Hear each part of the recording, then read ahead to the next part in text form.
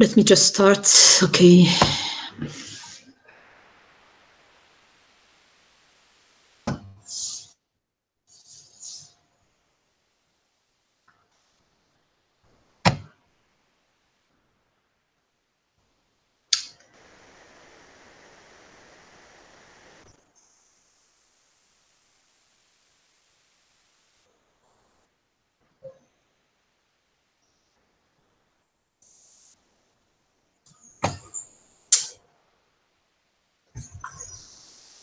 Oh.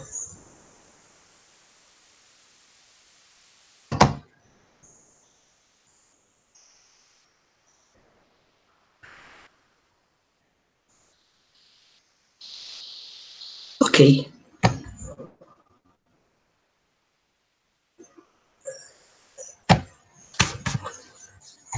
Do you have the text? Can you see the text?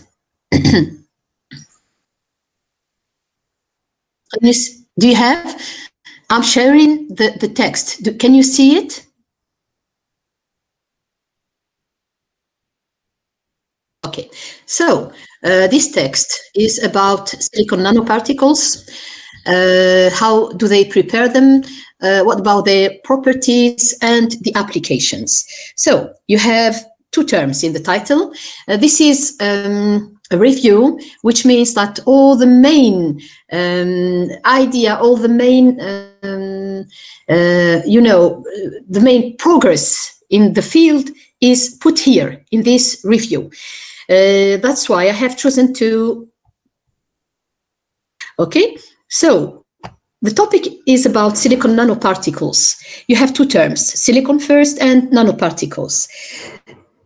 What do you know about silicon? As physicists in matter science, what do you know about silicon?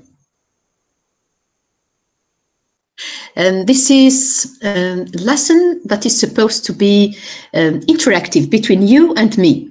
Okay, you are supposed to practice. You are supposed to answer my questions, and so. Okay, so what do you know about silicon? What is silicon?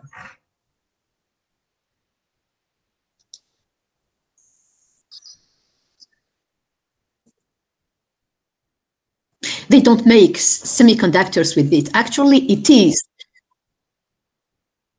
Yeah, Katya. Okay, it is. It is a semiconductor. What is a semiconductor?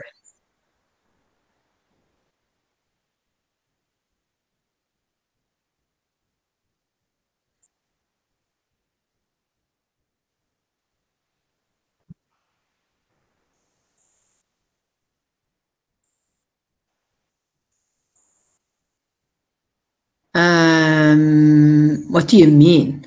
At really low temperatures, all the materials are supposed to be conductors, Katya.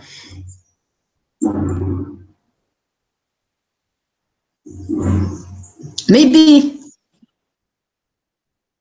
Yes, yes. Insulating. Isolant is insulating. Insulators. Okay, so it's not that. You have the two properties.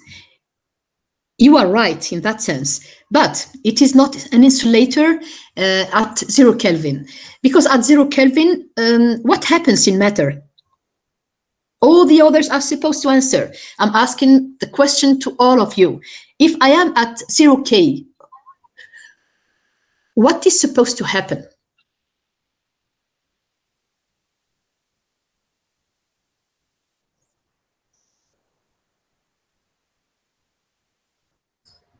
Okay, which particles?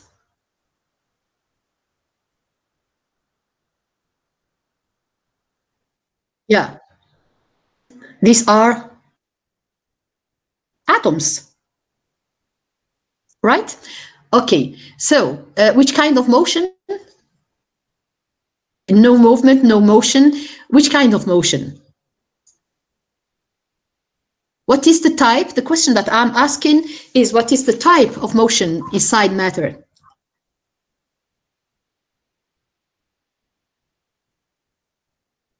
Solid.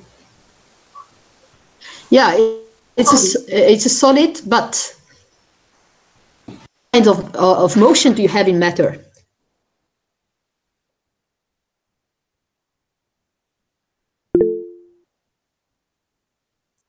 No, Asya. Asya, you can just answer. Okay. Oscillatory movement. Yes, Ramzi. Very good. Oscillatory movement, oscillatory motion. These are vibrations of atoms among their equilibrium positions, right? Right or not?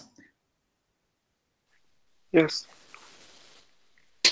So, at ambient temperature, atoms are vibrating among their equilibrium positions, okay? And when I say ambient temperature, this is supposed to be around 300 K, okay? And if I reduce the temperatures, this vibration will be reduced, okay? And if I send electrons, if I send some information with an electron, this electron will not encounter difficulties to transport this information from one place, let's say one point A, to the other point B, okay? And these are actually superconductors. The conducting current is depending on temperature for superconductors. This is not the case of semiconductors. For semiconductors, these are used in so many fields. And the main field semiconductors are used in is what? Can you tell me? Can you answer this question? This is your last year as students in physics. So you are supposed to know so many things. You are supposed to have some culture about how we use matter in physics and about the fields. In IT, so Asya said in IT. What do you mean, Asya?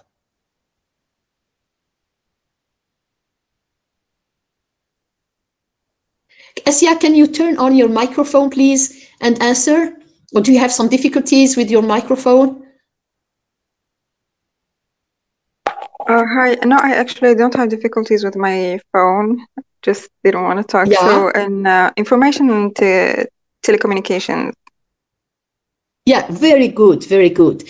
This is a field. There is another field that you are supposed to be interested in. What is this field? Another field? Yeah. Interface and surface solids. Okay. Physics, interface and surface physics. For the whole planet, there is a field that is supposed to be very, very so interesting and so important. Solar energy. Yeah, brilliant. Okay, solar energy. Solar energy uses mainly how? So when I say solar energy, Katya, this is to say that if I want to use solar energy, I'm using solar panels or solar cells, and these solar cells use semiconductors. Okay, so can you explain how? As a physicist, this is your last year in physics, and you are supposed to know so many things. You know, you are supposed some things that are related to solar energy, renewable energies, and so. Okay, so for solar energy, they use solar panels. Solar panels are made of solar cells, and these solar cells work with semiconductor, are made of semiconductors. So what is a semiconductor now? Now you will be able to answer my question. How do they work?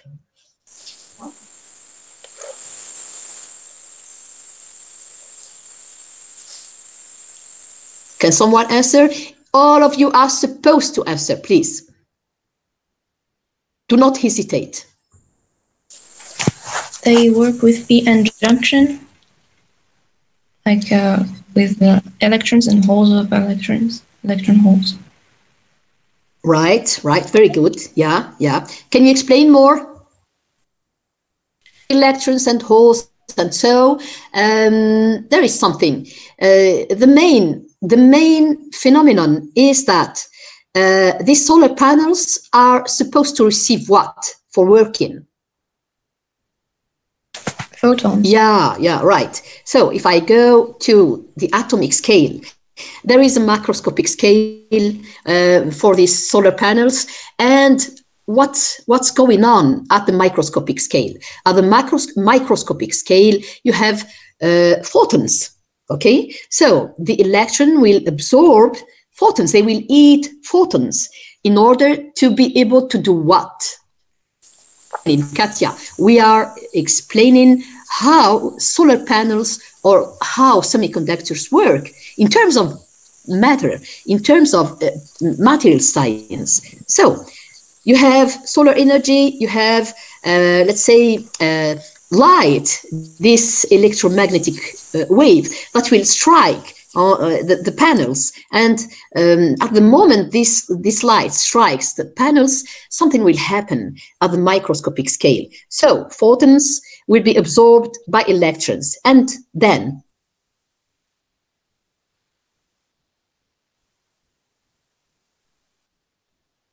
right. Yeah, they start moving. But, okay, yes, Katja?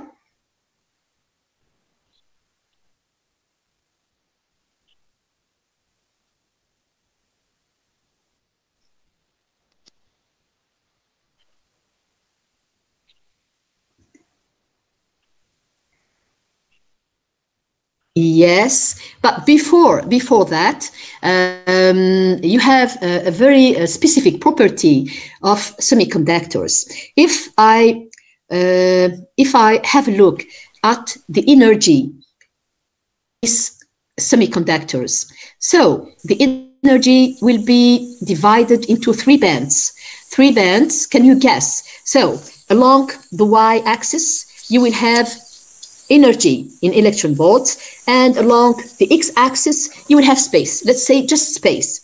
So you will have three bands. Let me draw. Okay.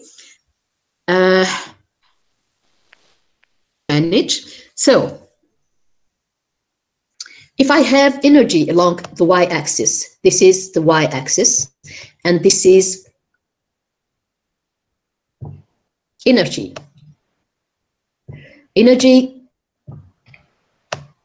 Okay, that will be, and here you have space with some symmetry axis. Okay, here you will have three bands. Can you see my drawing?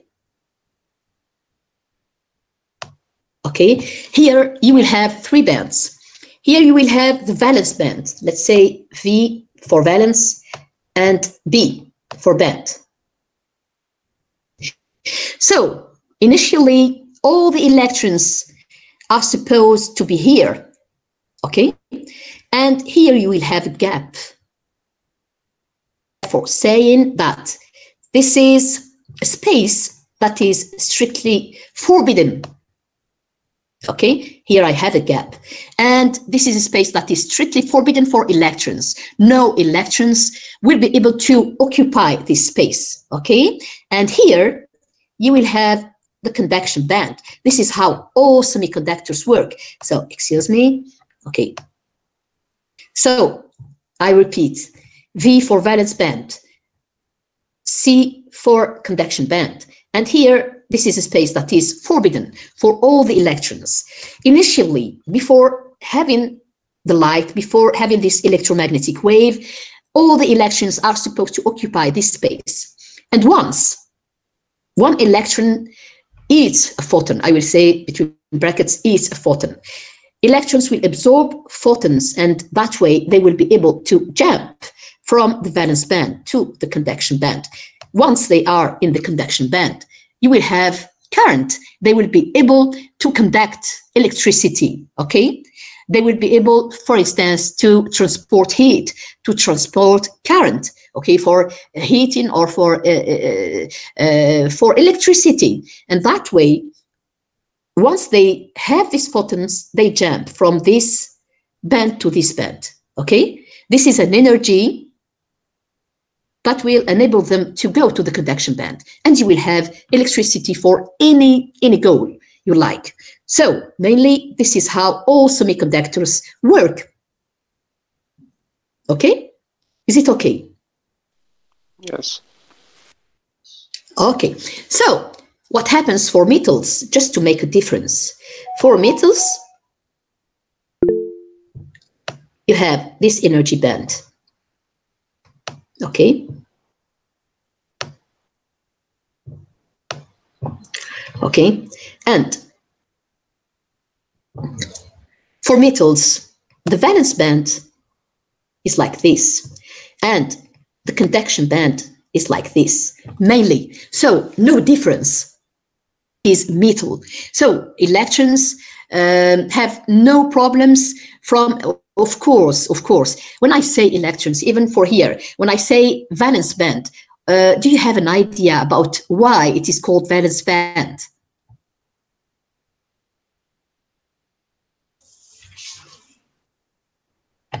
Why is it called valence band?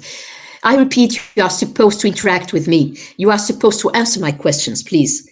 You are supposed to practice your English. So this is physics, but of course, this is English. Why is it called valence band? Because it's the stationary state of the atom. No. Idea? Valence. What does this mean?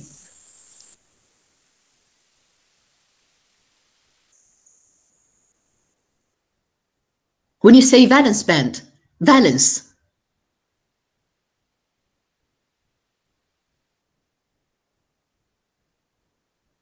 You're supposed to think of what? When you say valence band?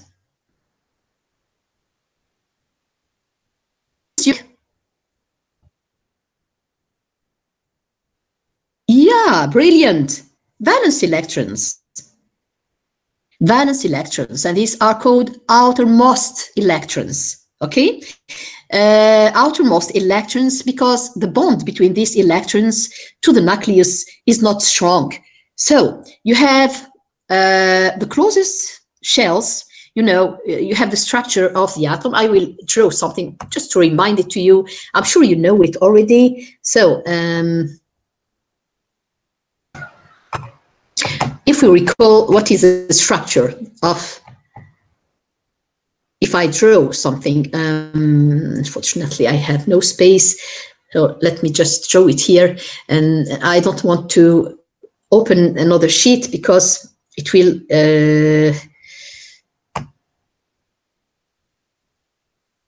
here.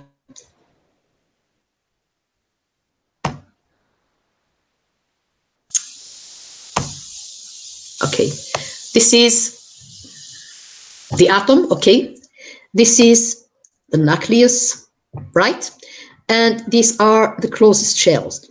The closest shells are very strongly bonded to the nucleus, and in no way they can leave the nucleus, okay? You have to provide a very significant energy to leaving the atom, actually. And here, these are the outermost. Outermost means the outer shells. They are not very strongly bonded to the nucleus, and they may leave, okay? These are, if I have electrons here, they may leave easily their atoms, okay? And actually, in a metal, these are these electrons, the current conduction, they contribute to everything, okay?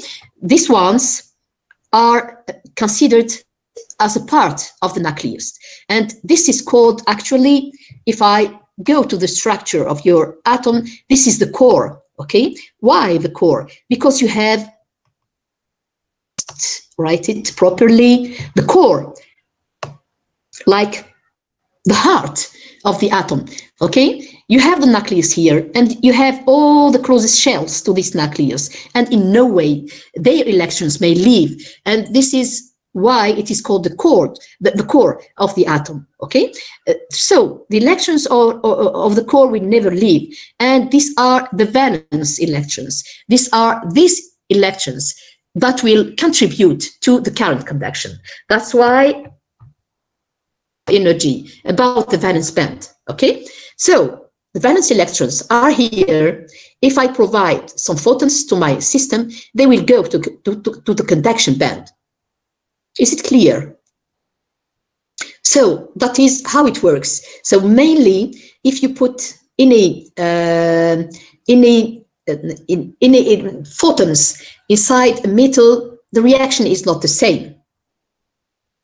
This is why semiconductors are required for solar panels. Okay, do you see the difference between a metal and a semiconductor? Can you see the difference? Yes, ma'am.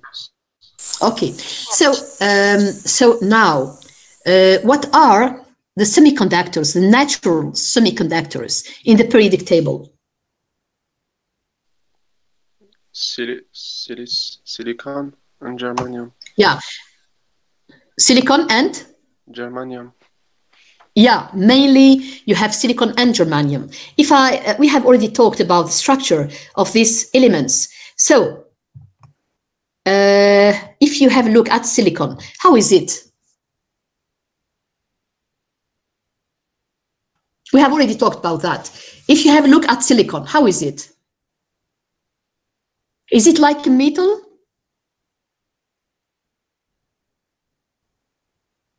Please, you are supposed to interact with me.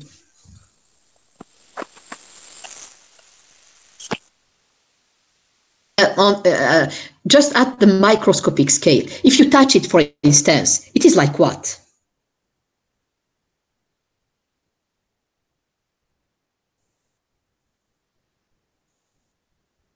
Yeah, sure, a metal is also solid, but if you compare the two. It's a rock, a crystalline rock. It's like a quartz. Yeah, very good. It has a glassy structure. It looks like a glass. Okay, it looks like a glass, and it has the same properties as glass, which means it is very hard, very strong. Okay, but in the same while it is fragile. If you drop it, it will go into pieces. Okay, so both silicon and germanium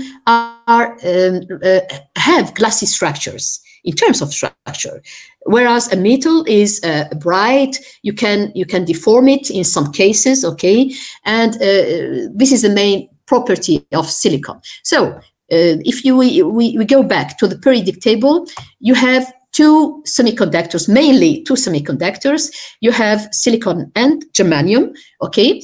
And you have also carbon. Carbon, in the sense of structure, it has many common properties with silicon, okay? One day we will talk about carbon. Now, for this solar energy, you know, and for these solar panels, you have many generation. You have the first generation that used to use wafers. Wafers means these are almost 2D systems. And you have the second generations. Second generation, they use films, okay? And these are not really 2D systems. If we compare wafers to these films, say that wafers are 3D systems. If you compare them to films, did you hear about films? If I say a film, a thin film, this means that you have a substrate like this, and here you have your semiconducting film. So this is really a surface, but not in 2D systems. It is very thin. Okay, if I of this film, it is some atomic shells, just some atomic shells. Okay, these are 2D. Second generation, let me just write it. This is a second generation, okay, of semiconductors that are destined to solar energy. So first generation is wafer, and second generation are thin films of semiconductors. Third generation, what are the third generation?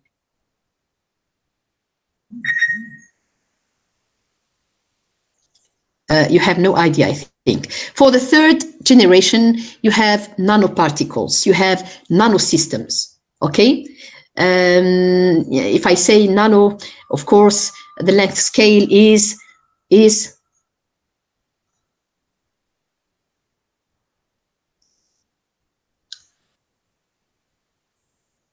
if I say nanosystem, so 10 to the minus ninth to minus. Yeah, very good.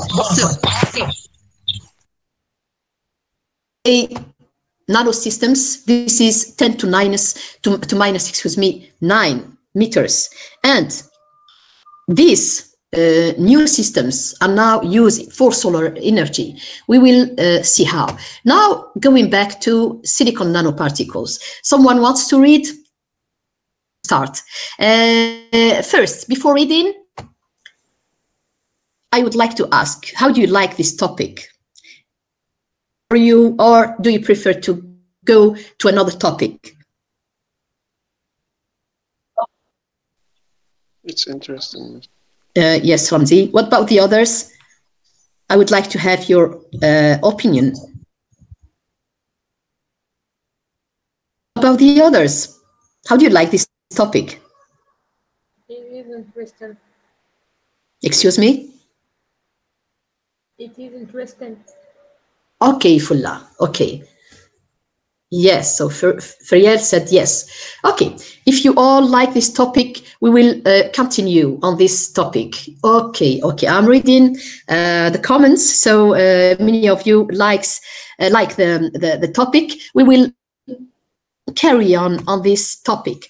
I should add why I like this topic personally, because it is very used in medical physics. Silicon nanoparticles are used in medical physics, in diagnosis, in imaging, in even in therapy. Okay, for modern countries. Unfortunately, not in Algeria. So these silicon nanoparticles present. Even silicon at the macroscopic scale present a main property. What is the main property of silicon? Do you know it?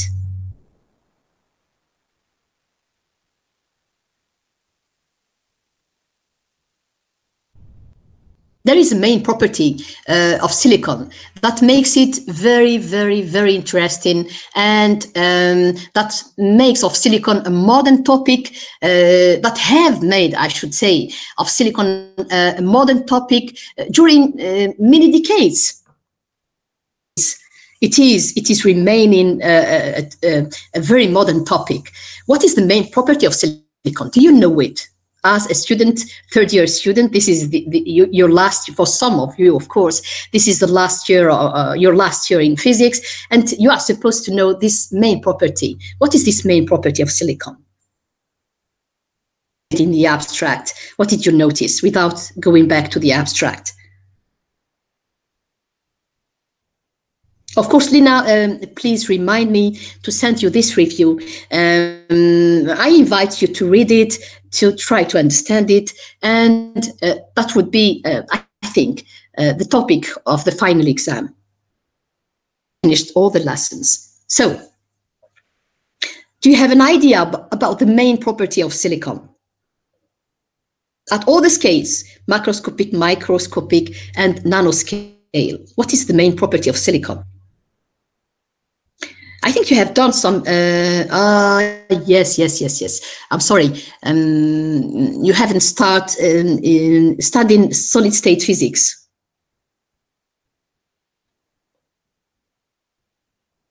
Do you have some solid state physics, Lina? Solid state. No, I think it's second semester. Okay. So you don't know it. Okay. I will go back to the abstract. Someone wants to read? We will talk about this property. Someone wants to read, please? Your English, please. Okay. We will read this abstract maybe 2 or 3 times, and we will go to explain and to talk about these silicon nanoparticles. Please.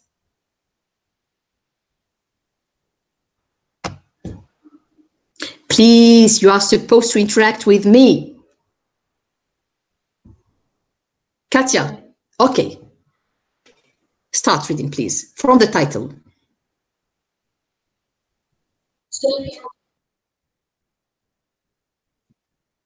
Okay.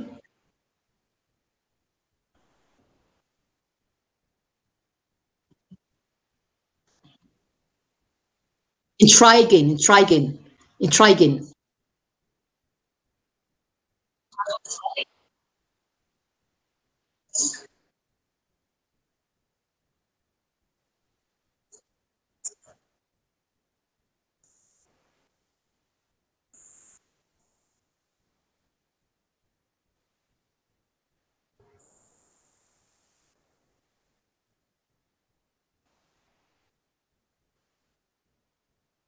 Thank you, Katja. I need another student to read. You are reading and you are trying to understand. Your brain is compiling all this information, and I will ask questions. So, Fulla, do you want to read? Yeah. Okay, go ahead. Introduction. With the rapid development of nanoscience and... No, Fulla, please. We are just reading the abstract. The abstract. Okay. Okay. Silicon nanoparticles, preparation, properties, and applications. Silicon nanoparticles have attracted great attention in the past decades because of their intriguing physical properties. Active surface state, distinctive photoluminescence, and biocompatibility. In this review, we present some of the recent progress in preparation methodologies and surface functionalization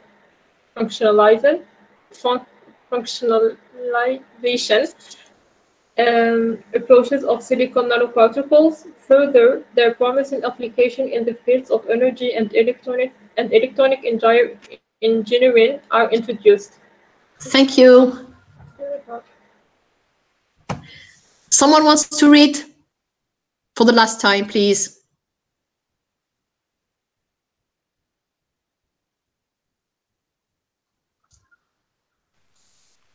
Can I read? Lina. Yeah. Thank you.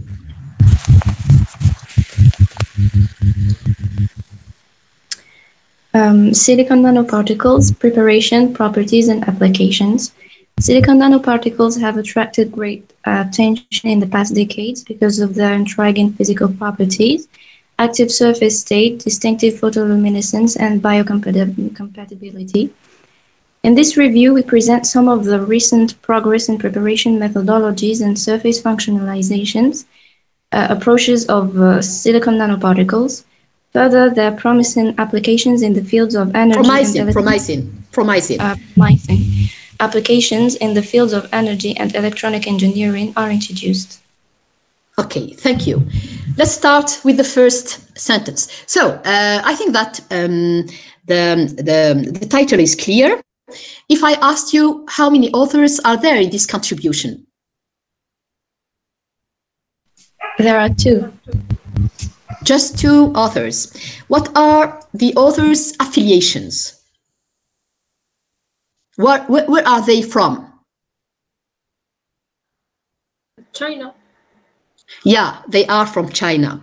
And you know that now China has become a very developed country, and it is it is almost at the top, okay, in at the top, not in science, but when you say knowledge, when you say power, you have two contributions to power. You have knowledge and science, and you have also on the other side, what do you have? Can you ask? Can you answer, please?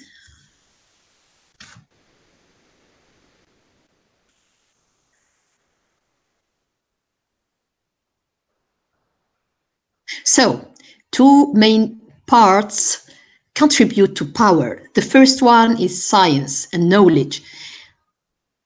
On the other side, what are you supposed to have? If I say power, what do you have on the other side to balance between the two?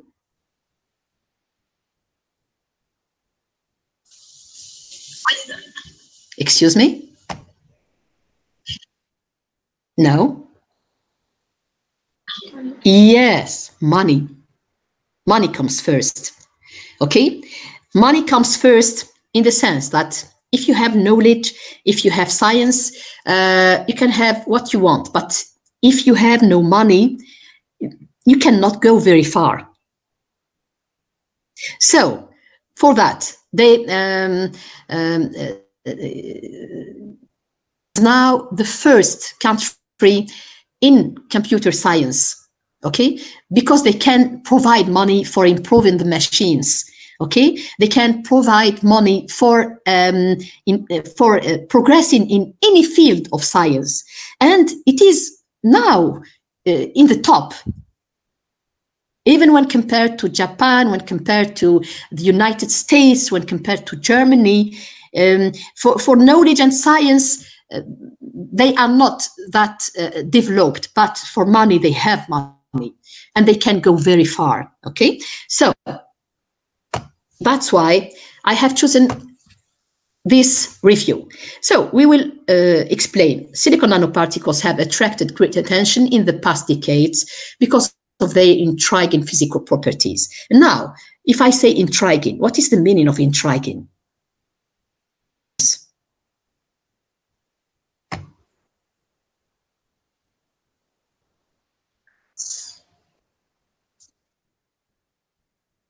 Yeah, brilliant. Can you give me some other synonyms? Do you have some other synonyms? Bizarre. Excuse me, Ramzi, what did you say? Bizarre. Yeah. Not that bizarre. We will see. Okay, but it is a synonym of intriguing. Fulla. Fascinating.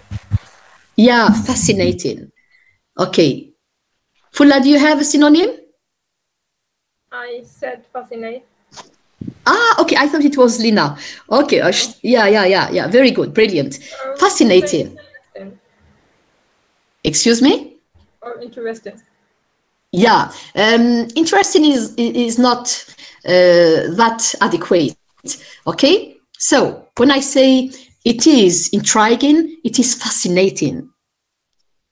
Fascinating. It is, Ramzi said, bizarre in the sense that when you have it at the first time, at the first glance, it is not understandable. You need to think of it in order to understand. You need to make some investigations in order to understand this phenomena. Okay, so intriguing physical properties, and they understand.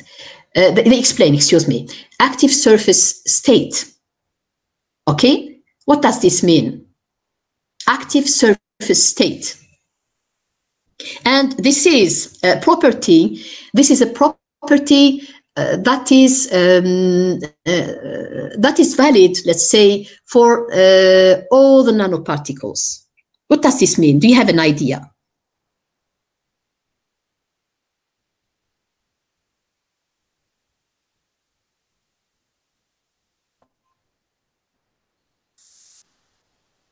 What do they mean?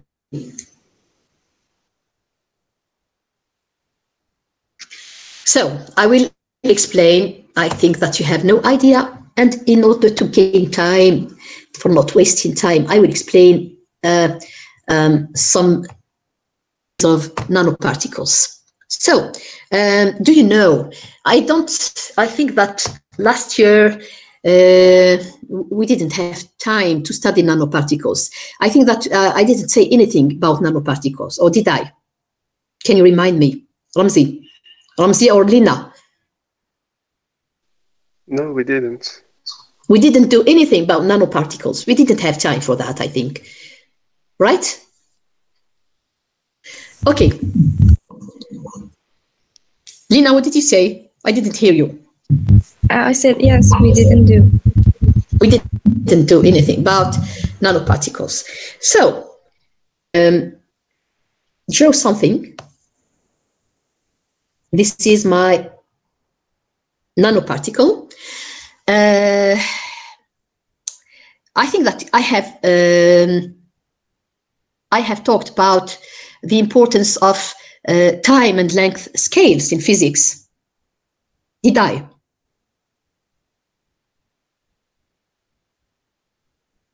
Did I? Can you remind me? I'm asking you, please, please.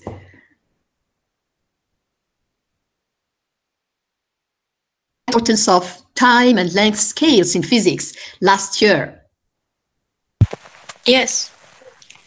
Okay, so if I have a macroscopic system, any macroscopic system, it is governed by some laws, okay? For instance, in classical mechanics, you have some laws. You can, it is governed by some forces, by some energies, and I can understand this system. I can understand the physics behind this system just by writing some Newtonian laws, and I can get the equation of motion, and so. And then macroscopic scale, use classical mechanics to understand the behavior of the system. Now, if I go deeper inside matter, okay, I reach the nanoscopic scale. And now, at the nanoscopic scale, so if these are the length scale, here I have the first scale, macroscopic scale, and here I have the microscopic scale, and here I am at the nanoscopic scale. This is the nanoscale. Okay, between the microscopic scale and the nanoscale, you have, you have here a boundary. Okay, before the starting of the nanoscale. When you go to the nanoscale, the physics governing the system is quite different from macroscopic and microscopic scale. And I will explain why. Okay, so the physics governing nanoscale systems is quite different. If I go deeper, I am here in this range, I am at the nanoscopic scale. If I go deeper, what do I have here? We have talked about that.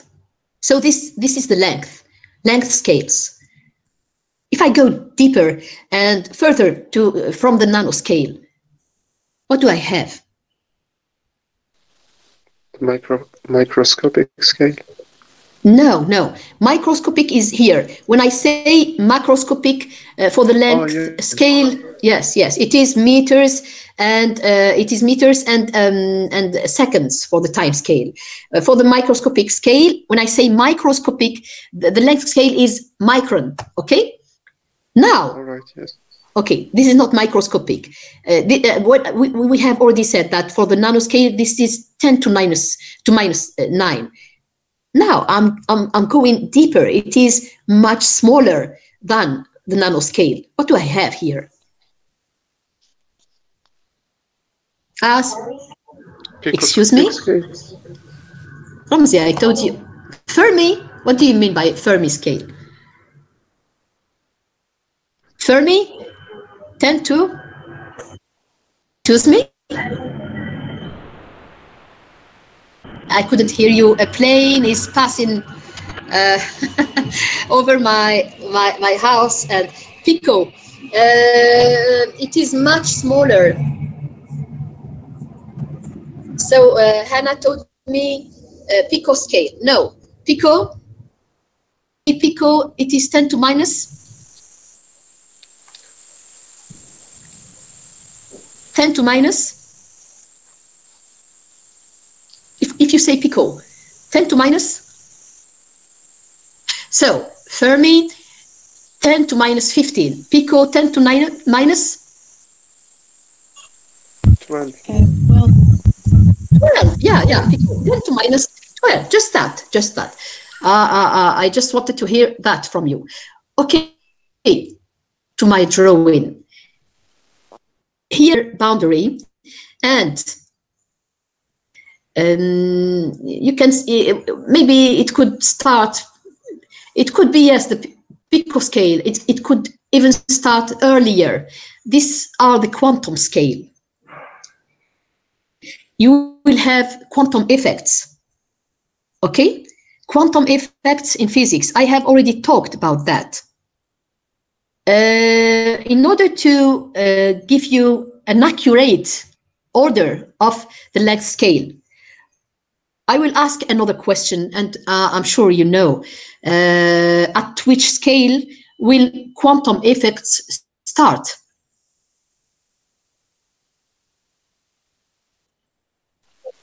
The angstrom? Not the angstrom. I'm asking, at which scale quantum effects will start? If you say quantum scale, we are at the quantum scale, but at which scale? Exactly. When the dimensions start. When the dimensions of the body we're studying is comparable to the wavelength. Yeah, brilliant, Ramzi, brilliant. I have already talked about that. So the quantum effects will start once the size of the system or the distance between particles becomes comparable to de Broglie wavelength. De Broglie wavelength. So before that, Lina or Raouf, did you think of saving this lesson in order to share it to your classmates? I can't record it. You cannot save. Okay. Very good, Katya. Thank you very much. And so try to think to share the lesson to your classmates who could not connect. Thank you so much. Okay, because I forgot to remind it to you. So to these quantum effects in physics,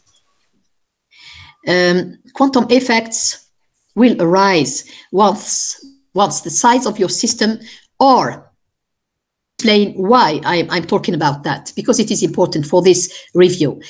So quantum effects will start once the distance between particles or the size of the system becomes comparable to de Broglie wavelength. De Broglie wavelength, in French, it is de Broglie. Okay, you have already seen it in chemistry last year, right? Right or not? In quantum mechanics. Even in chemistry, I think that in the program of when you were a first-year students, I think that they have already told you about this de Broglie wavelength. And if you have already seen it in quantum mechanics, it's great.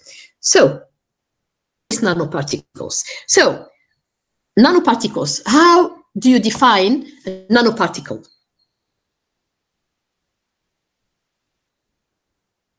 This is my nanoparticle.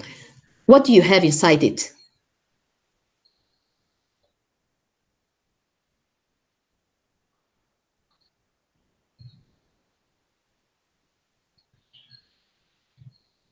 If you say nanoparticle, what do you have inside it? It is very simple. Yes, Ramzi. Elementary particles. What do you mean by elementary particles? Like the composition of the particle we're studying. It is not clear. I will give you the answer.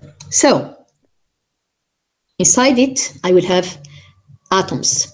So, nanoparticles, if I want to define what is a nanoparticle, it is an aggregate of atoms which are bonded together, okay? I will explain how we form nanoparticles. So here you have atoms, and you have atoms. And it could be made of 3 to hundreds or millions of atoms, okay? Provided that the size of this nanoparticle will not exceed some nanometers. So here you have atoms, okay? It is not that easy to draw. So I think that you have understood. And here again, is it clear? So this is an aggregate of atoms that are all bonded together. I will explain. So the easiest way to form this, you take, let's explain this. For instance, here I have a bath of any element in the periodic table. It is a liquid. It is a liquid because the temperature is greater than the melting point, okay? And I will increase the temperature. I will heat up the system. I will increase and increase and increase until I will have a transition from which state to which state. If I have a phase transition, here it is liquid. If I heat up and then increase the temperature and increase, what will I have? Gas. A gas, okay. So this system will evaporate and I will have some vapor here. And of course, I am heating just here. Here you have a temperature gradient, okay? The system will undergo a decrease in temperature. So what are you supposed to have? This means that the atoms are separated.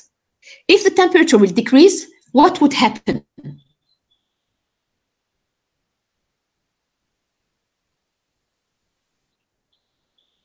I'm asking you, please.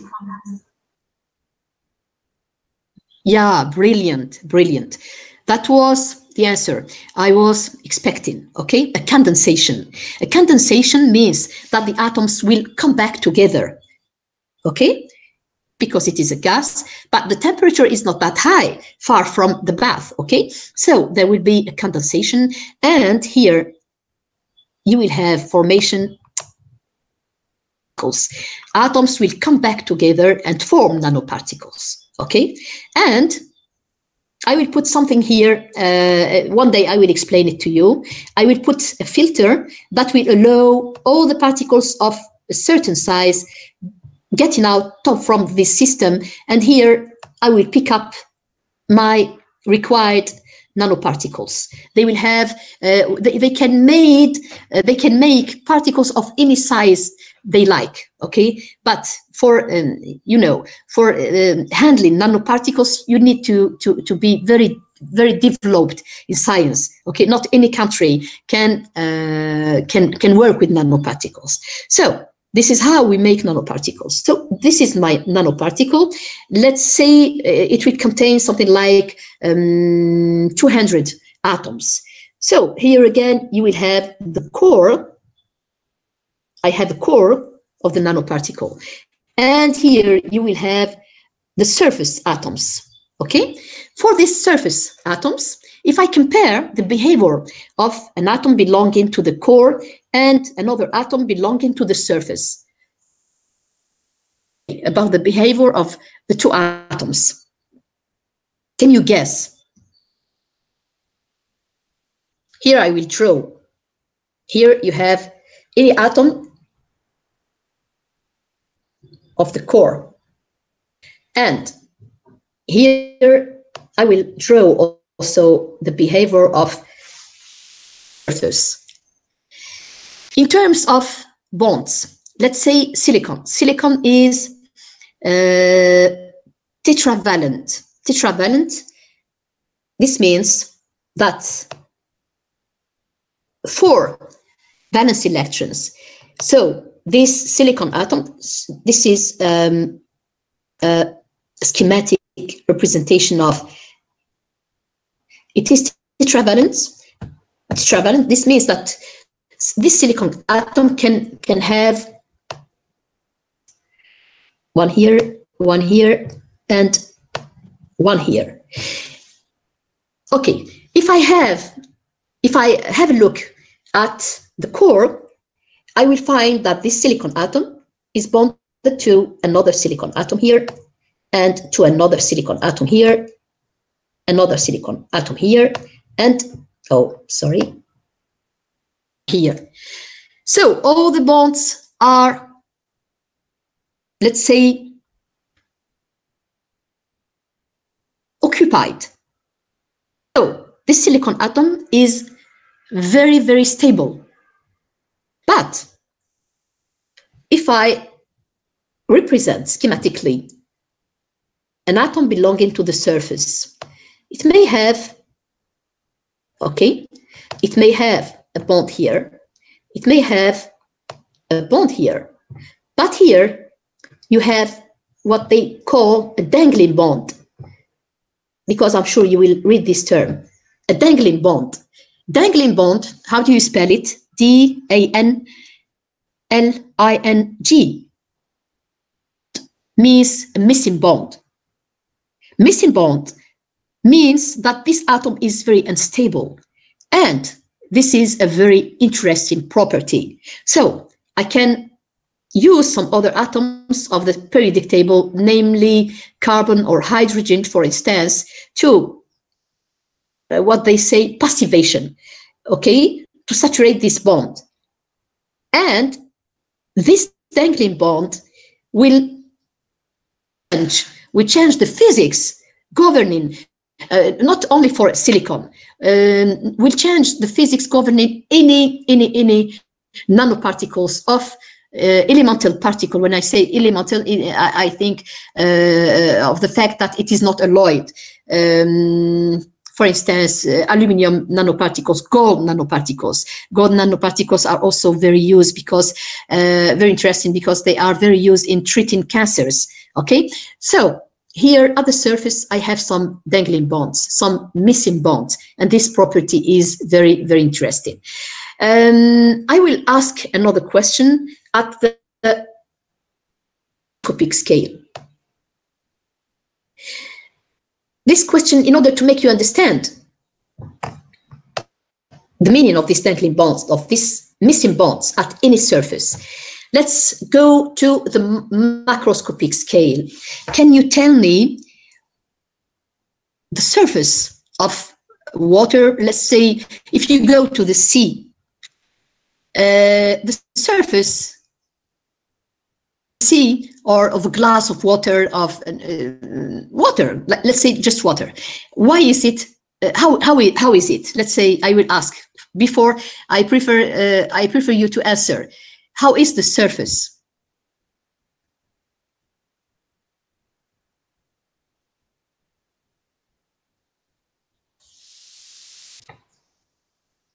Let's say a glass of water.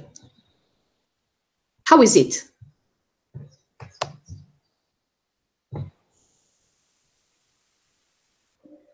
Are you here?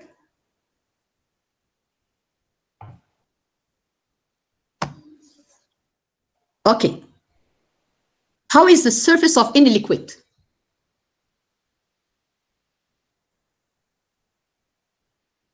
Not wasting time, I will represent. Here you have a glass of water or in any liquid, the surface is flat, right? Flat. Why is it flat?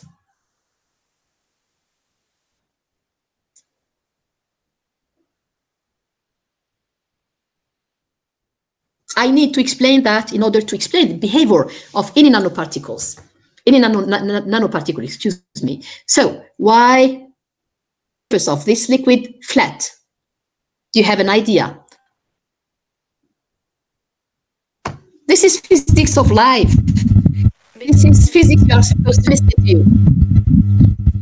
It's because of the interaction forces between the molecules on the surface and the ones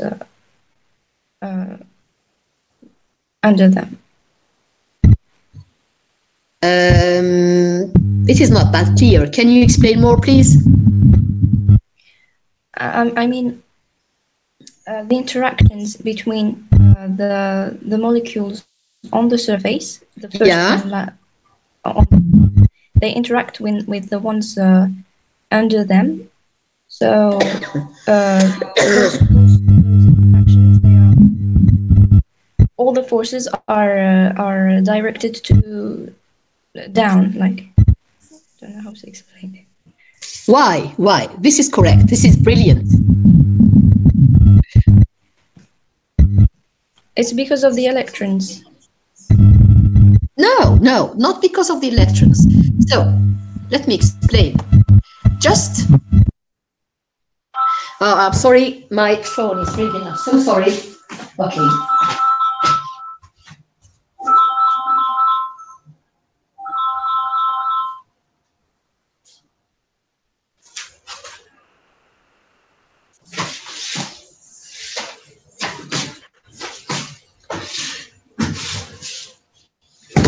I'm sorry.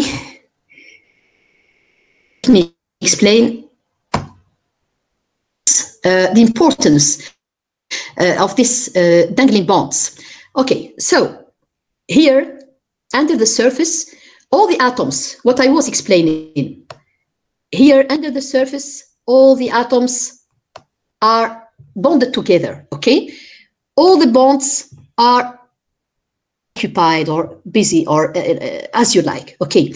But on the surface, all the atoms of the surface present some missing bonds, right? Right or not? So they have bonds here, okay? They have missing bonds on the surface.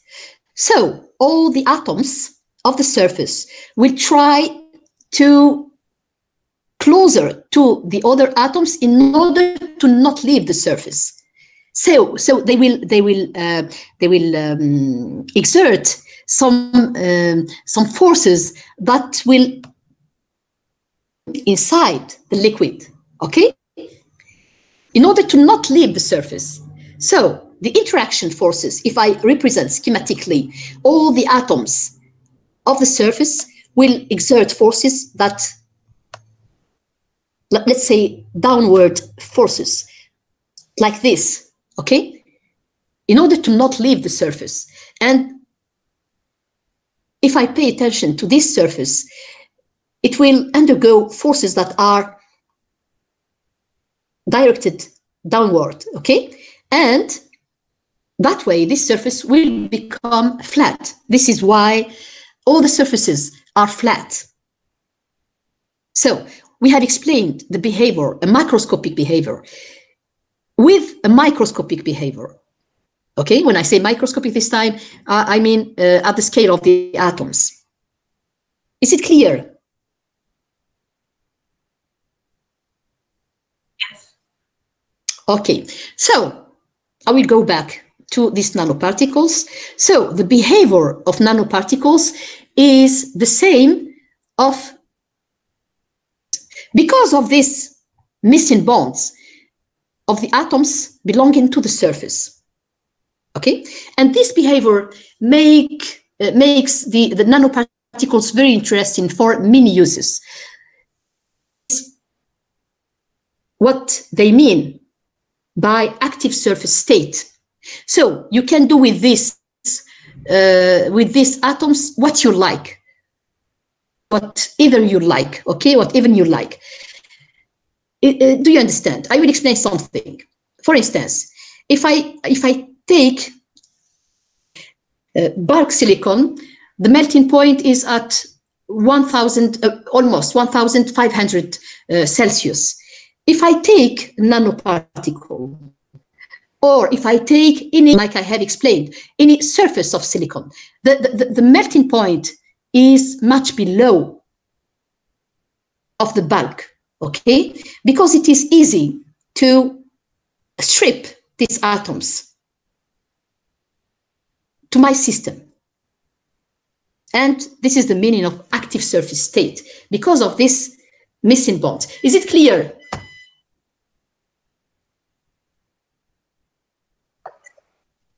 Can you repeat?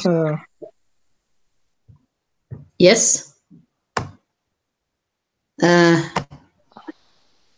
didn't understand the last thing that you said. Okay. So, if I have a bulk, I mean a 3D system, okay? Any massive piece, let's say aluminium, okay? And that I heat it. It will present a melting point. For instance, for aluminium, it is around 700 Celsius. It will start melting above 700 Celsius because it is a bulk. Now, if I take any surface, point will be lower than 700 Celsius. Why? Because this is my surface. All the atoms belonging to the surface strongly bonded to the system. So they will start to leave the surface because of this missing bond.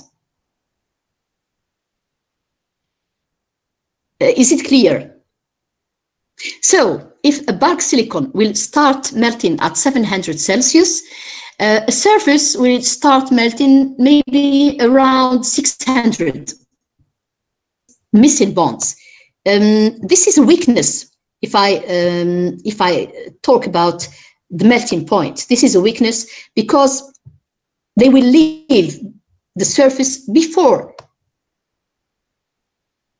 Say, because in the periodic table, they indicate the melting point of aluminium, let's say 700, around 700.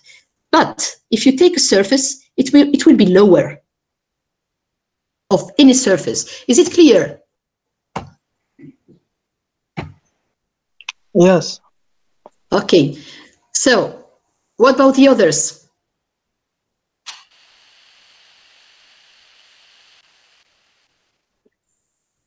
Okay. So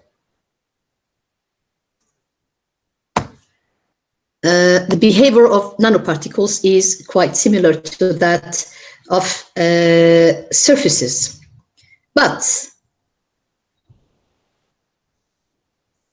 so in science they use behavior to get to improve or to get profit from some properties. So distinctive photoluminescence and biocompatibility. What is photoluminescence? So I have asked a question. What is the main property of silicon? And the main property of silicon is photoluminescence at all the scales. Okay, at the macroscopic scale, when it is a massive system, a 3D system, when it is a thin film, also when it is a 2D system, and also at the nanoscopic scale. So photoluminescence is the main property of silicon. What is photoluminescence? Explain to me, what is photoluminescence? Light emission, yeah. But how?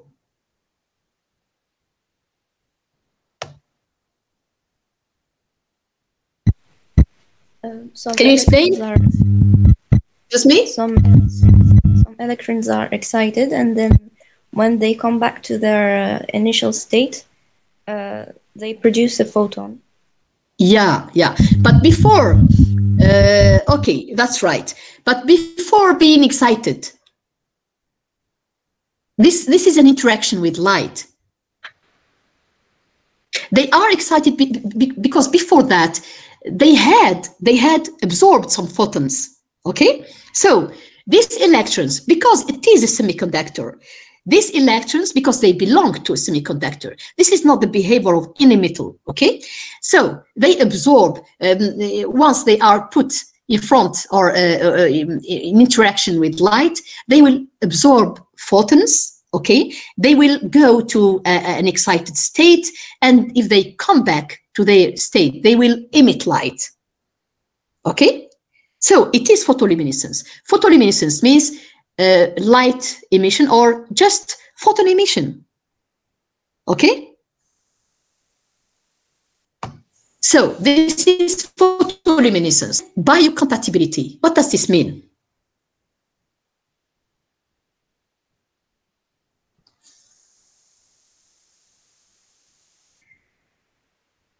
What do they mean? Yeah.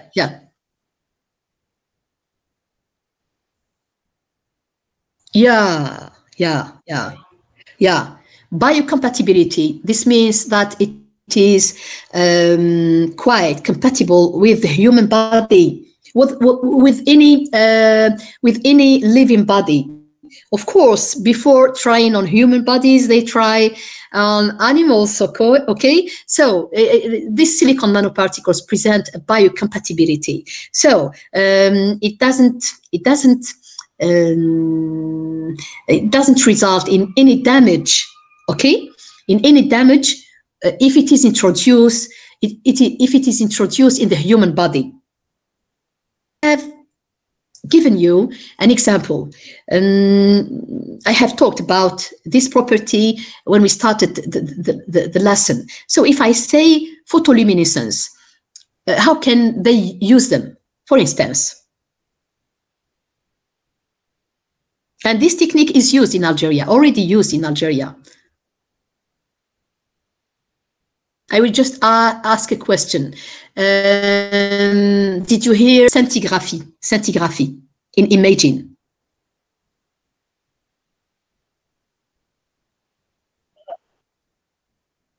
Okay, what about the others?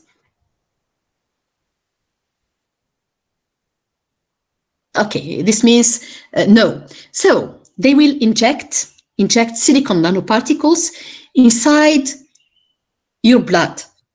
Okay, so these silicon nanoparticles will move inside your vessels.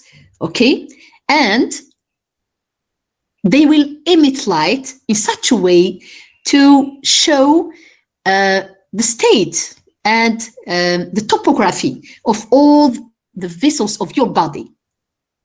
Okay, I will explain it in French because it is so important. Ils injectent, alors pour certains types de radio et pour voir la topographie de tous les vaisseaux, bien sûr les vaisseaux sanguins. Ok, ils injectent des nanoparticules parce que c'est le plus photoluminescent. Et en interaction avec la lumière, ces nanoparticules vont briller. Elles vont scintiller, d'où le terme scintigraphie. D'accord? Et donc, elles vont montrer la topographie de tous les vaisseaux. Donc, la topographie, alors, c'est de l'imagerie médicale, bien sûr. Et donc, tous les vaisseaux sanguins qui sont dans votre corps, ils vont émettre de la lumière. Et donc, de ce fait, ils peuvent détecter s'il y a un caillot, s'il y a un vaisseau qui ne fonctionne pas normalement. D'accord? Vous voyez, c'est de la physique pure. Do you understand?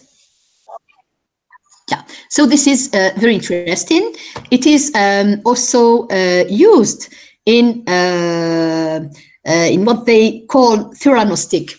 Okay, I will teach you a term. Maybe you know it. Theranostic. So, just to show you the importance of the silicon nanoparticles, THEANOS.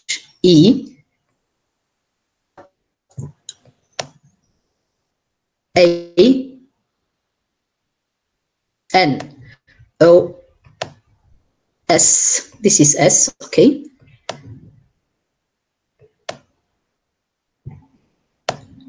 I could use the chat, I know, but sometimes it doesn't work with my computer. Theranostic. Do you know what does this mean?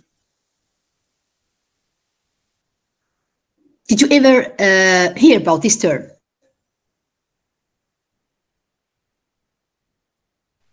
No.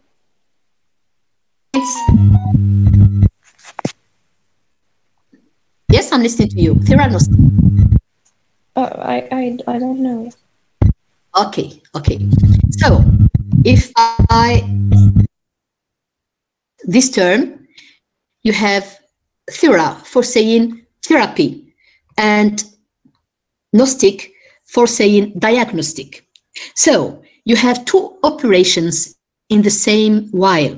Unfortunately, it is not used in Algeria. It is used in very developed country. So they use silicon nanoparticles for therapy in the same while. When you have a cancer that is at a very developed state, very advanced state, and that when you need to you have no time to lose, because human lives are depending on you actually. Okay, so they send silicon nanoparticles inside the body for diagnosis, for detecting tumor cells. Okay, and also for treating them, for killing them. This is an operation that combines two operations, therapy and diagnosis, okay? Is it clear? And this is done with silicon nanoparticles. That's just to say, to explain at which extent this biocompatibility is let's say,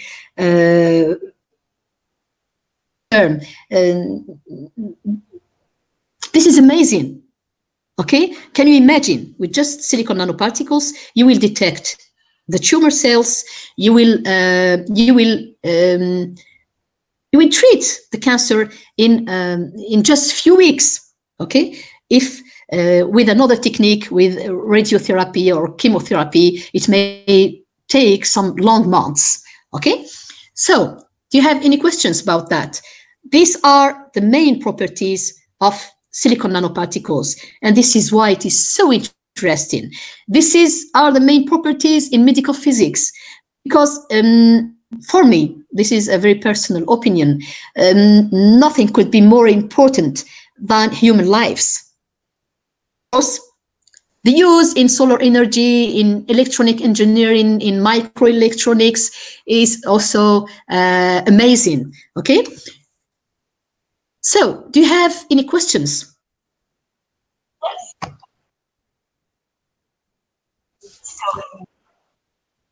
No, it is already used maybe since a decade ago, but in very developed countries, because it requires very sophisticated means, okay, that we don't have, unfortunately, in Algeria. It is already used. Treating cancers with nanoparticles, with silicon nanoparticles, and before silicon nanoparticles, we had gold nanoparticles. But you know, if I say gold, pure gold nanoparticles, gold is very expensive. Okay, the price of gold is much. The cost will be much more important than that of using silicon nanoparticles. And using gold nanoparticles is not alone; it is with lasers. Okay, so the cost, you have to afford for that cost actually, okay? So it is not used, but it is used, it is currently used in Germany, for instance, or in Japan, or in Russia, or in any developed country. Why? I will just ask you why. For instance, if you use chemotherapy means that you will introduce drugs through the blood, and the blood will go to all the organs. Everywhere it will touch, it will affect all the organs of your body. But if you use nanoparticles, you will target the tumor, okay? And this is why at the first glance, if I say nanoparticles, you will say you may say these are drug delivery systems. Drug delivery systems. In French, la vectorisation des médicaments. Vectorisation, ça veut dire qu'on envoie le traitement directement à l'organe qui est affecté. D'accord? Alors que dans la chimiothérapie, ou alors là, même la radiothérapie qui est moins néfaste, elle crée it creates damages in so many damages to the human body, okay? Whereas nanoparticles go straight to the organ that is affected. This is due to this active surface state. You just, we use this active surface state with this term, functionalization, okay? C'est la fonctionnalisation des nanoparticules. Ça veut dire que les liaisons manquantes, je vais les mettre en contact avec d'autres éléments organiques, d'accord, qui vont se diriger droit à la nanoparticule. Is it clear?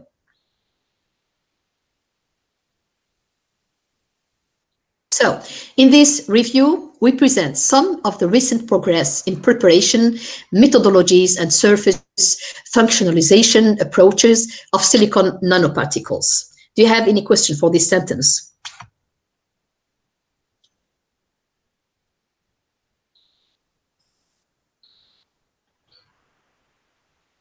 Okay, thank you for responding. Thank you for replying, because I don't know what about the others, but okay. Further, they are promising applications in the fields of energy. Why in the fields of energy?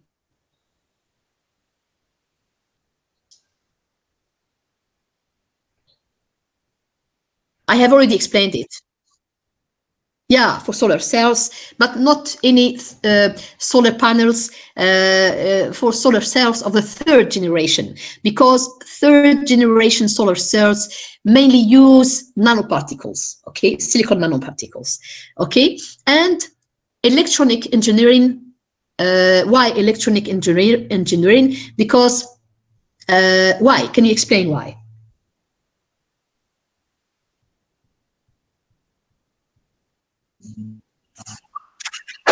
Very good, brilliant. Okay, can you also explain? Can you add something? Because we are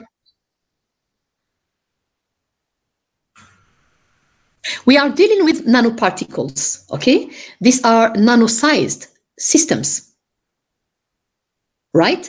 What does this mean? This means that if, excuse me, yes?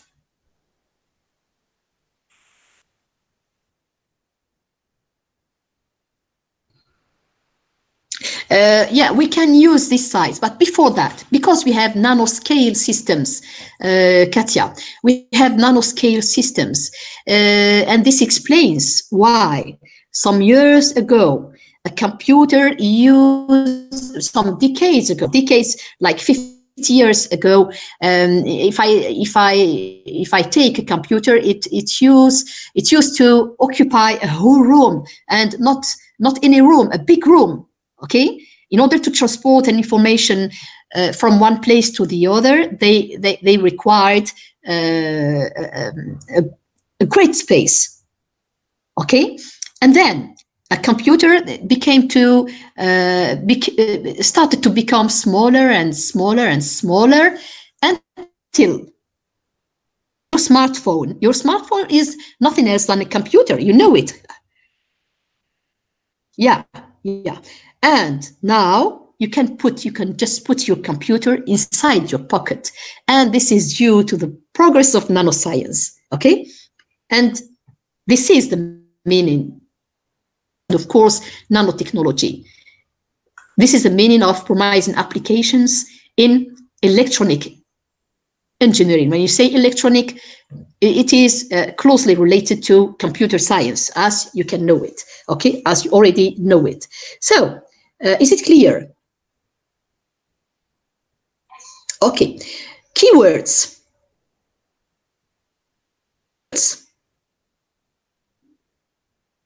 What is the meaning of keyword? And I have already explained that, I think, last year, but maybe not to all the students.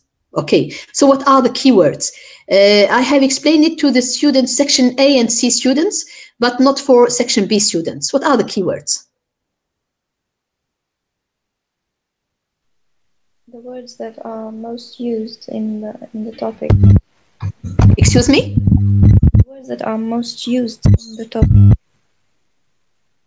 Not that, not that.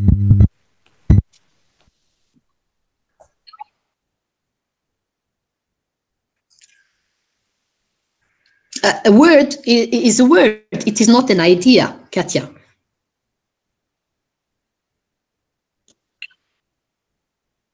Right? And in that sense. Can you carry on? Yeah, yeah, I'm listening to you.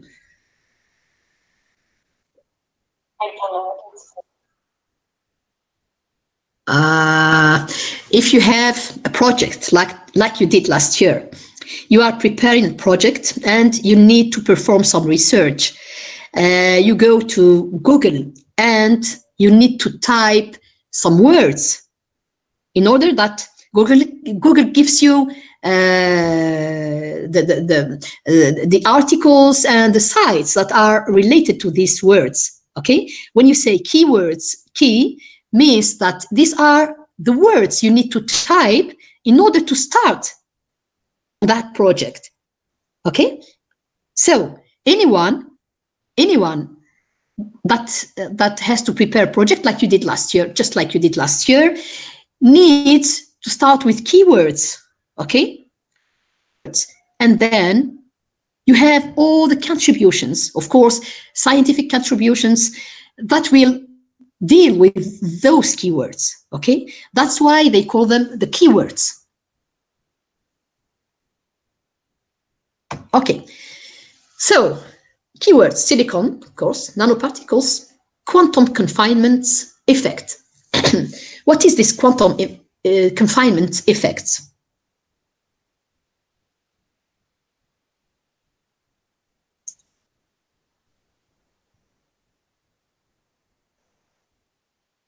I think you didn't hear about it, but you have already talked about it when we started.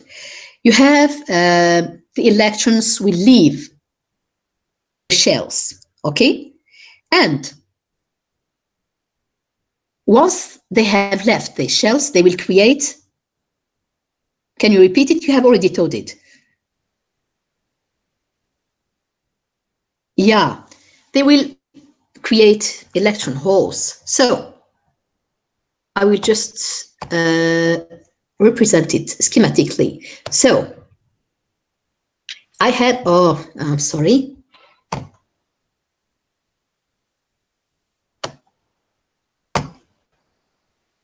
This is the valence band. Let's say it is here, okay? I have an electron that was here, and this electron go to the conduction band, okay? And here you have in dots. Here you have the hole, okay? And you will have, I'm sorry, a formation of a pair, okay? A pair, let's say, of particles you have. And you have the hole, what that represent. And if the size of this system is smaller than de Broglie wavelength. Going back to this de Broglie wavelength, okay? You will have here a formation of a Bohr exciton. Okay, Bohr last year.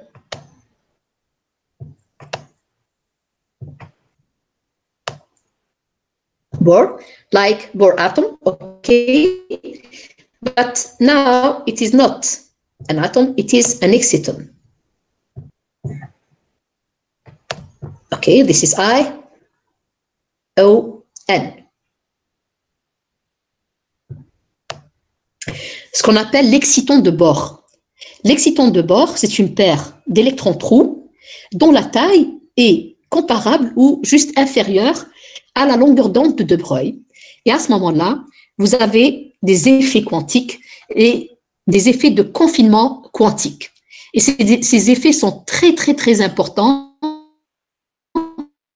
en électronique et pour l'utilisation de ces nanoparticules de silicium. Ces effets quantiques, vous les trouvez dans les nanoparticules de silicium. Vous pouvez aussi les trouver dans le silicium poreux qui est formé à partir de nanoparticules de silicium. Et c'est des effets qui sont utilisés, alors quand je dis l'échelle est tellement petite, c'est des effets qui sont utilisés notamment en microélectronique. D'accord? Is it clear? Quantum confinement effect. Is it clear? Okay. And optical performance. Why optical? Because of transparency. Excuse me? It doesn't, the transparency. It doesn't absorb light. Yeah, but when you say optical, these are all the properties of light, how light interacts with this type of matter. Okay? How does it absorb light, re-emit light? Okay? These are optical properties.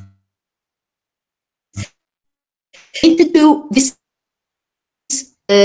how it goes, what will absorb light in order to go to the conduction band, how it will re-emit light, all these are optical properties. Okay? Yes.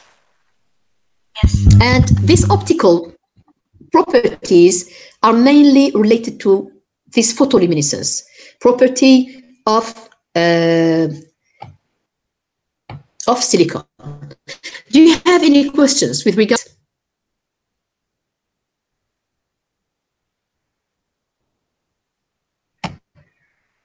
Are there any questions with regard to this abstract?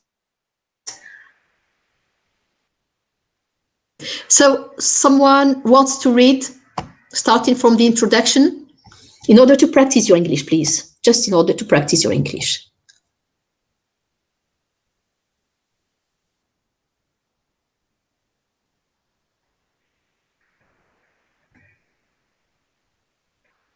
Someone wants to read, please.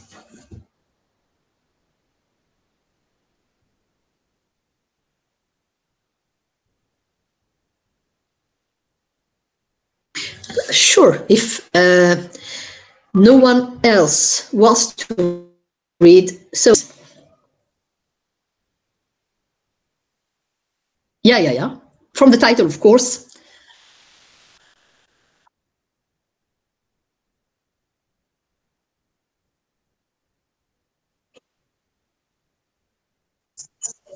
Mm-hmm.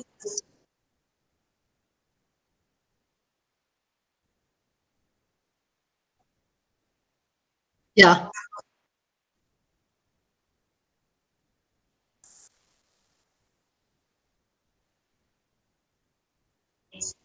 No, 1919. Yeah. Okay.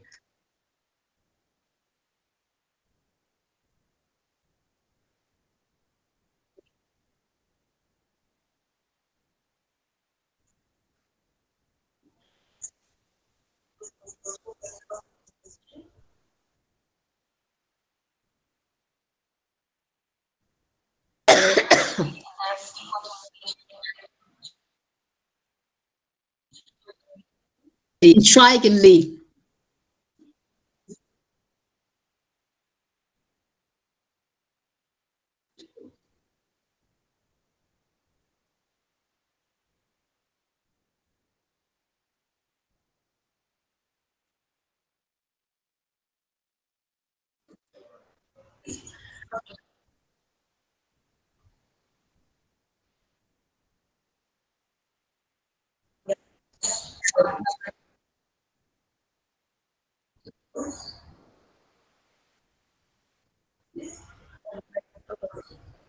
Thank you.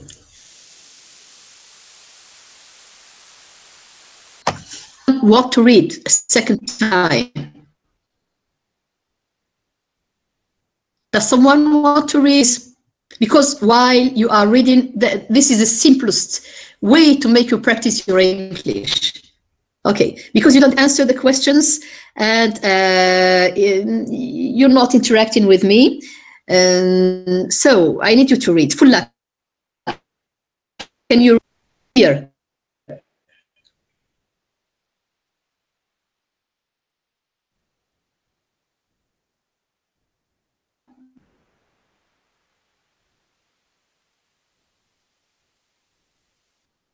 To read.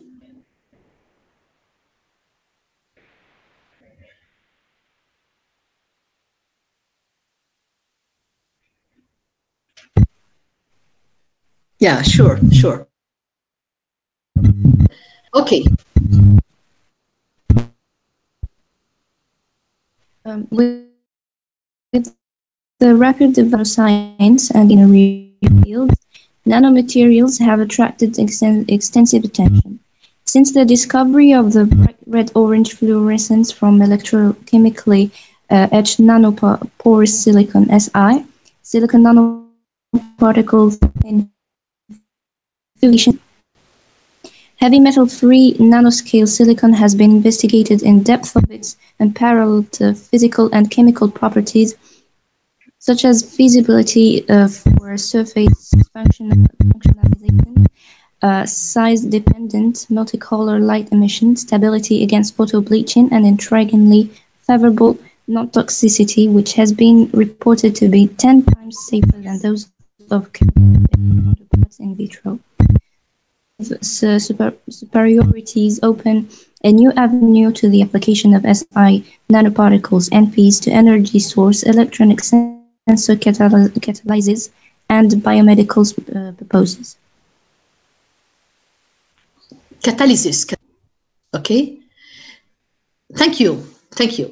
Now, what is the main idea?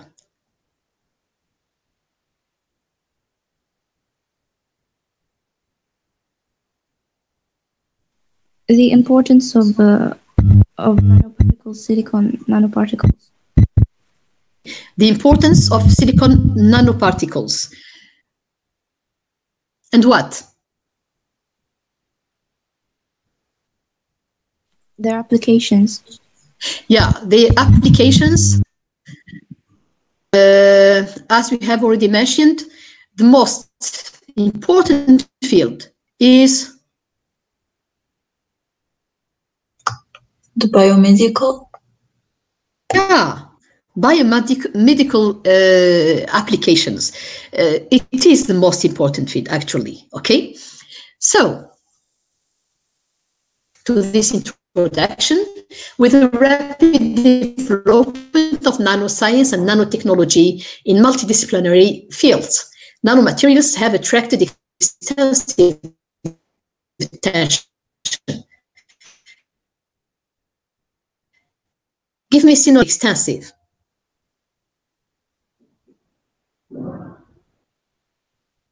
Expanding.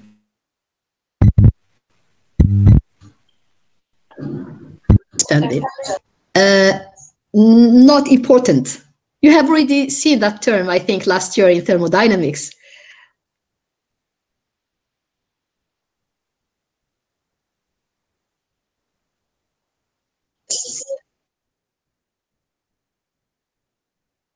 No, it is not extended to. When you say nanomaterials have attracted extent. You cannot say, can you say, I have an important in that field? You don't say it, actually. Okay? That's why. Yes, when you say large, I agree with you. Okay?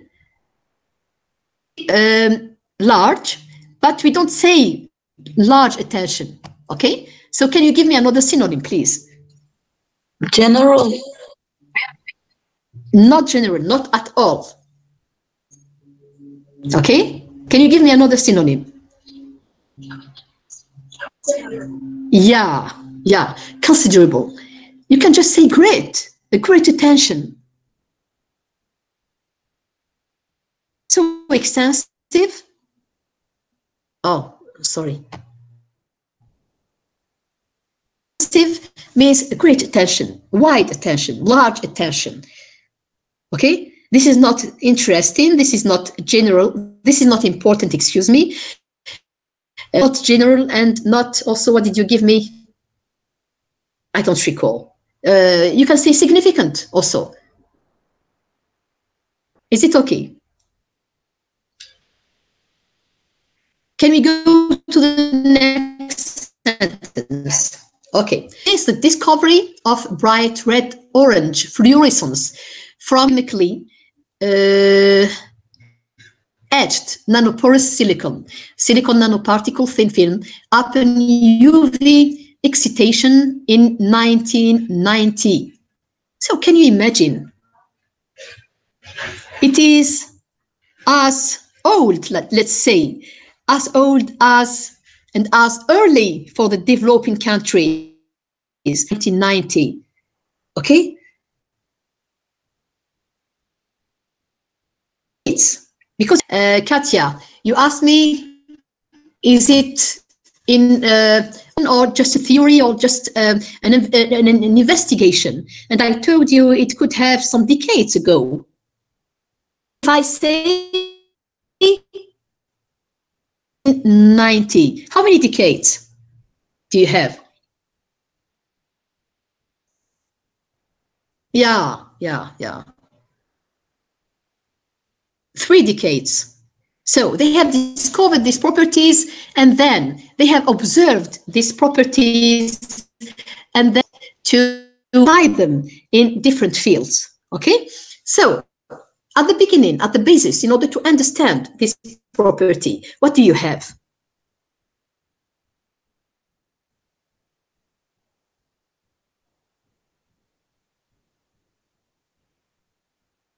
In order to observe, you have a basis, okay? That present this property. What is your system here?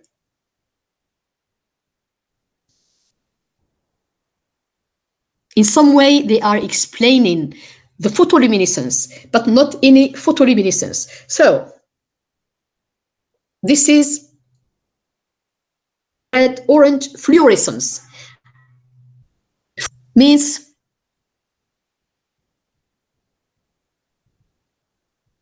this is a very important property. As Laini, can you explain to me, excuse me, what is fluorescence?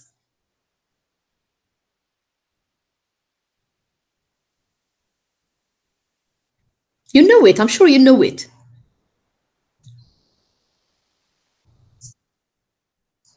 Not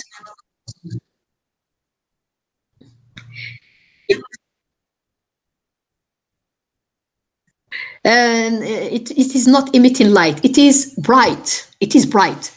For instance, you have pens, namely the yellow color and the orange color. Okay. If you want to underline a sentence, I will try. I noticed that it doesn't work anymore. Okay. You can être en surbrillance. So it is not really, it is bright. Okay? What is bright? Brillant. Mettre en surbrillance, je vais essayer, I will try if it works, but yeah, it is. This is what you do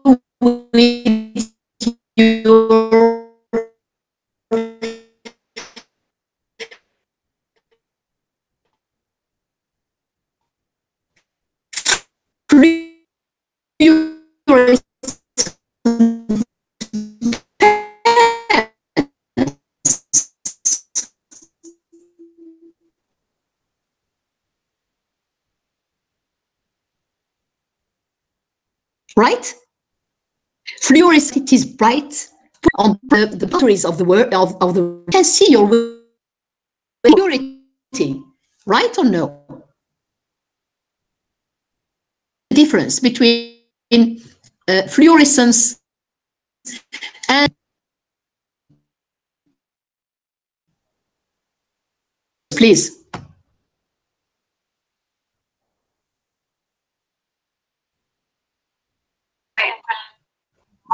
Same. Can you repeat, madam? Okay, maybe my connection was bad. I did you hear the explanation about your fluorescent pens? Difference between